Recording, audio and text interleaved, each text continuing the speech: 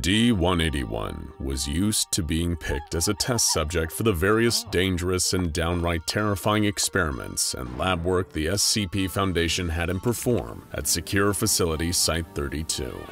He'd been working for the organization for nearly 5 years, and he considered every day he was alive a blessing, and you would too if you were a D-Class personnel. While no one's too sure on the exact methods the SCP Foundation uses to recruit its D-Class personnel, there are a few prevalent rumors, most of which you've surely heard before.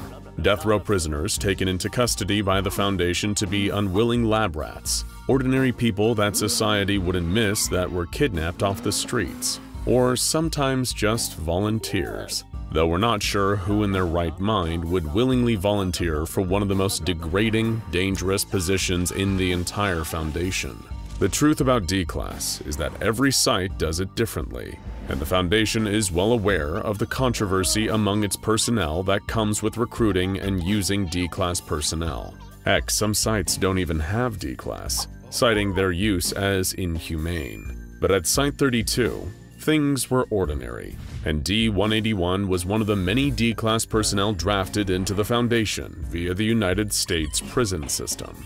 Day in and day out, D-181 would have to perform tests and experiments, most of which he knew next to nothing about. Thankfully for him, D-181 had 2 benefits that made his stay at Site-32 a little easier. First, there was the fact that Site-32 was a low-priority facility. It was located far away from any major population centers, and overall lacked the expensive funding some of the larger sites had. The anomalies contained there were still pretty dangerous, but due to the lack of available funding, most of what the Foundation was able to afford at Site-32 was regulated to safe and Euclid Class objects. Now, as we all know, Object Class has nothing to do with danger levels, and instead is based on the difficulty the Foundation has containing a certain object more than anything else. So when a site such as Site-32 is underfunded, due to being less of a priority to the larger organization, they're typically only going to be containing the bare minimum in terms of expenses. That means less expensive containment and less elaborate objects for D-181 to work with. It wasn't a guarantee of safety, as nothing ever is in the SCP Foundation, but it was at least beneficial to have an understanding of what's going on in the various experiments D-181 had to perform throughout the day. The second thing D-181 appreciated about Site-32 was a little less conventional. The entire facility was staffed by women,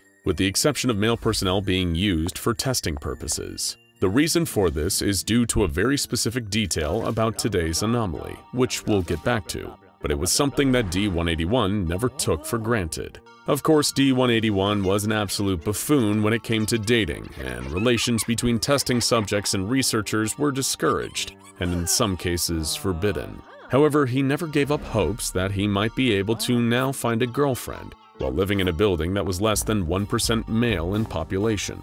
It is important that we state that D-181 was always respectful to women, and never stepped out of line, which, as far as D-classes go, makes him top-tier boyfriend material. Maybe there's hope for him someday, so long as he survives the deadly daily grind of being on the lowest rung of the Foundation.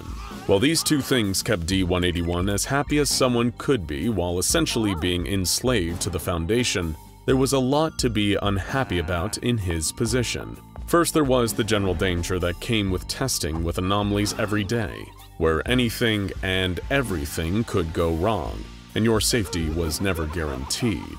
Then there were the dreams. Most of the time, D-181's waking state felt like a dream, so that meant the images his brain showed him at night were extra weird. The horrors and oddities that D-181 witnessed during the day always came back to haunt him at night, whether it was a stack of talking bowling balls attacking him in the grocery store, or a teacup that made his skin invert itself every time he drank it. The SCP objects D-181 worked with always cropped up in his dreams at night, and they always seemed to be worse. D-181 asked the other D-Class personnel stationed at the site if they had strange dreams too, and most of them agreed that they experienced them as well. Apparently working for the Foundation fired up the imagination in an extra special way that seeped into nighttime, when D-181 would ideally be receiving some well-deserved sleep from the strangeness of the day. But one dream was bothering D-181 significantly more than usual. It was a recurring one, happening again and again every few nights. The same series of events, playing out over and over again. The strangest part about it was that it didn't feel like a dream at all. D-181 would be laying in his bunk inside Site-32's D-Class barracks, desperately trying to fall asleep. Eventually, he would, but he wouldn't realize it. D-181 would feel like he was asleep, but he could still see the barracks around him, except he couldn't move at all. D-181 was experiencing a form of sleep paralysis, a phenomenon during falling asleep or waking up, where a person is unable to move or speak. Hallucinations during sleep paralysis are common, but the whole experience typically only lasts a few minutes. For D-181, it lasted a lot longer, and he was aware the entire time. So D-181 would be laying down in his bunk, trying to fall asleep, when he would suddenly become unable to move. Then, from across the room, he'd see the door to the barracks open. D-181 knew that the barracks were only accessible to the upper-ranking personnel, and they never came around. First, D-181 saw a large cylinder move itself slightly into the room. Then the figure it was attached to waddled its way through the door. A giant fabric doll, so big that it could barely fit itself into the door. If D-181 could scream, he would. He recognized the figure as an instance of SCP-2386, one of the anomalies he was working on. The doll walked slow and heavy, trying to not collapse over its own weight. It was made of pink fabric, with its face stitched together with thread forming a sly smile and 2 buttons for eyes. It was terrifying. What was even worse were the 2 pairs of wings on the doll's back, like the kinds you'd see on a butterfly or a moth. The brilliant patterns looked like they were made of cloth, sewn to a pair of ordinary insect wings, and completing the doll's patchwork appearance. The insect doll combination stumbled towards D-181, moving across the barracks slowly and nearly falling over several times. The creeping terror of the doll's slow advance only made D-181 try to move more, but he couldn't. He was completely paralyzed and subject to whatever the doll was about to do to him. Eventually, the doll made it close to D-181's bunk, standing over the bed and staring at D-181 with its lifeless, button-eyed face. It just stood there, staring. D-181 was sweating, with tears in his eyes. He tried to scream again, but nothing came out. And then, to make matters worse, the barracks door opened again, and what made its way through shook D-181 to his very core. It was another doll, even bigger than the other one, and behind it was another doll, and then another. 4 dolls in total made their way into the room and stumbled over to D-181's bed. They continued to stare, crowding around the sleeping D-Class like he was a television set, and their favorite show was about to begin. Just when D-181 thought it couldn't get any worse, the dolls extended their stubby, felted hands over his face, all 4 of them moving in unison. And then they stopped, and D-181 heard their voices. Well, not their voices exactly, but voices nonetheless. High-pitched, barely human, childish voices started whispering to him. They weren't coming from the dolls, but they could talk. D-181 was positive this is what they'd sound like. You're doing such a great job! You're the Foundation's greatest asset! We love you, D-181! We love you! All of these seemingly innocuous phrases were things said to D-181 while he was surrounded by the giant dolls. On paper, they sound encouraging, but the context of the situation and the way they were said made them anything but. And this would continue for what seemed like hours, with the dolls crowding D-181 and speaking to him in his paralyzed state, shouting the most deceptively kind things possible over and over again, all while D-181 was aware the entire time. But before he would wake from this awful dream, one of the instances would lift their stubby hand forward, directly hovering over D-181's arm, and the doll's appendage would caress him, squeezing and playing with his arm like it were a toy. By morning, when D-181 awoke from his dream, he felt like he was never asleep in the first place. and that he could remember every agonizing second of the past night's experience. This would continue almost every other night. As soon as D-181 would fall asleep, the doll dream would occur again. As soon as he woke up, he'd feel like he got next to no sleep the night before. It was draining him and inhibiting D-181 from performing his duties accordingly. One day during testing, D-181 fell asleep in the middle of an experiment and dropped an important component to the object he was working with, which nearly set the entire facility on fire. After that, D-181 knew that something had to change. D-181 recognized the dolls. They were instances of SCP-2386, which he had worked with previously. In fact, it was the experiments with SCP-2386 that injured D-181 on his right arm, causing an infectious spot to crop up. What caused this? And what exactly is SCP-2386? We'll get to all of that soon enough, but we need to focus on the dreams. It was 3 weeks into the dreams, 3 weeks since D-181 was injured during testing, and 3 weeks since D-181 had a good night's sleep. He met with Dr. Shaw, the head researcher in charge of SCP-2386 experimentation, and someone who worked with D-181 many times. Dr. Shaw and D-181 sat down and prepared an interview. She began, "Good morning, D-181. You say you've been having recurring dreams." D-181 shuffled in his seat a bit. "Yeah, hi Doc. Ever since I got this thing, it wasn't that bad at first." D-181, of course, was talking about the red spot on his arm. Shaw asked him to explain the dreams, and D-181 did. He explained how he would be in his bunk, feeling almost awake but not quite, when giant versions of SCP-2386 would make their way into the room. They'd gather around his bed and stare at him, shouting things and caressing his infected spot. Dr. Shaw listened intently. D-181 was clearly shaken up from relaying the experience to another person. He continued, barely able to hold himself together.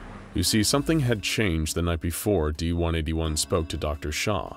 For the first time, the dream was altered. Actually, last night they did something different. Another one came in. It had something with it. Looked like a baby one. It was all wrapped up in this white cloth. They said something about wanting to show me what I was working towards. They pulled back the cloth over its head and it was a bug's head. Woke me right the heck up. A baby with a bug's head was definitely strange imagery, but Dr. Shaw was unsure what it all could mean. She knew SCP-2386 were insect-like, and with the way D-181's infection was looking, her brain began concocting a strange but potentially true theory, one that wasn't looking good for D-181. But before we get into that, let's talk about what SCP-2386 really is. They're known among Foundation personnel at Site-32 as Pink Ladies, and they are a diminutive species that outwardly resembles patchwork dolls made of traditional fabric.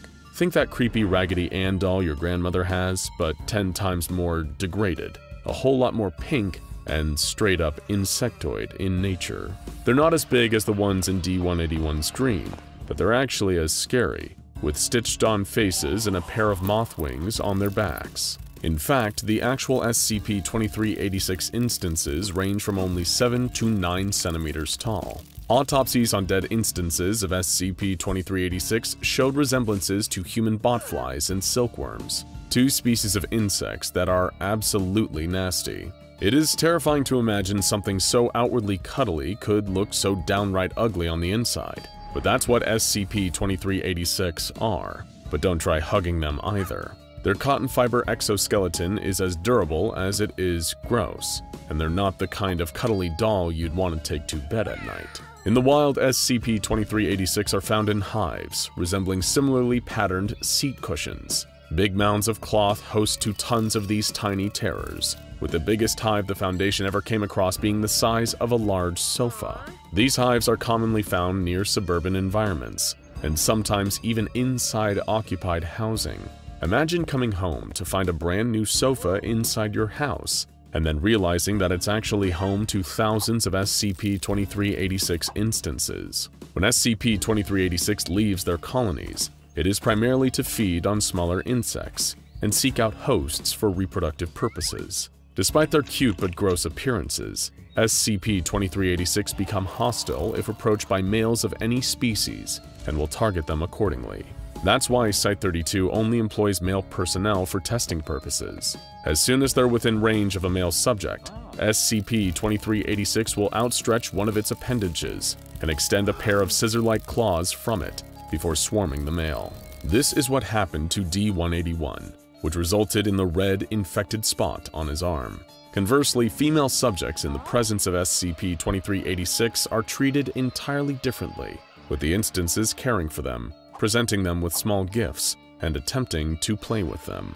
During the spring and summer seasons, SCP-2386 will enter their mating season and cease their hostilities towards males. Instead, they'll treat them with the same level of kindness they do with females. But this kindness is just a front. When given the opportunity, SCP-2386 will slice a small incision into the male subject and pump them full of about 30 to 65 eggs underneath their skin. Within 24 hours, the incised area will resemble patterned cloth, and genetic tests reveal it to be composed of the same material as SCP-2386's hives. In the weeks that follow, this area will spread across the subject's body, and eventually, it will open to reveal fully grown adult instances of SCP-2386, who burst from the patchwork skin.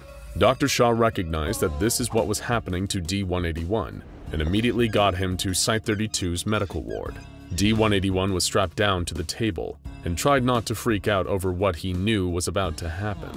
The dreams were acting as a warning, and SCP-2386 was clearly looking forward to having D-181 bear the next generation of insect dolls. Thankfully, Dr. Shaw caught the infection before the patchwork skin was able to fully take root, meaning that the eggs underneath D-181's skin were premature.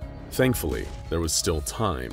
Surgery was carried out immediately, and the doctors weren't surprised to discover a colony of premature SCP-2386 eggs underneath D-181's arm. They were removed from the body and thrown into storage for further research purposes. D-181, after waking up from the surgery, thanked Dr. Shaw. At least now he wouldn't have to deal with those horrible dreams, and the stinging, swollen sensation underneath his arm. Unfortunately, he was still a D-Class personnel working for the Foundation, and would have many more intense experiences after this one. But D-181's gratefulness would soon subside. Within a few hours, D-181 began to ask Dr. Shaw if he could see SCP-2386's enclosure. He spent the past few weeks absolutely terrified of the species, but for whatever reason, he felt like he had unfinished business with the anomalies. He wanted to see them again. Dr. Shaw became suspicious and understandably denied D-181 entrance from the enclosure, but this wasn't enough. D-181 became violent and tried to force himself into the containment chamber. He needed to see them. He couldn't explain why, but he felt incomplete. Eventually, D-181 was subdued and returned to his quarters, but his symptoms continued throughout the weeks. He was depressed and frequently made reference to SCP-2386 as being lost or unrightfully taken away from him. To Dr. Shaw, what was happening was clear. D-181 had been affected mentally upon receiving the SCP-2386 eggs. This was a safety mechanism induced by the anomaly in case of birthing complications, so D-181 would feel compelled to receive another batch of eggs into his body if the first batch was lost or damaged. It was disgusting, and Shaw was positive it would subside after a few more weeks. But what kept her up at night wasn't the same dreams D-181 had, or the terror of SCP-2386. It was the image of D-181 scared and out of his mind, clawing that containment chamber door, begging to be used as a host for SCP-2386's next batch of eggs. Now go check out SCP-3004 Insect God Imago and SCP-439 Bone Hive for more anomalous SCP Explained videos that will bug you out.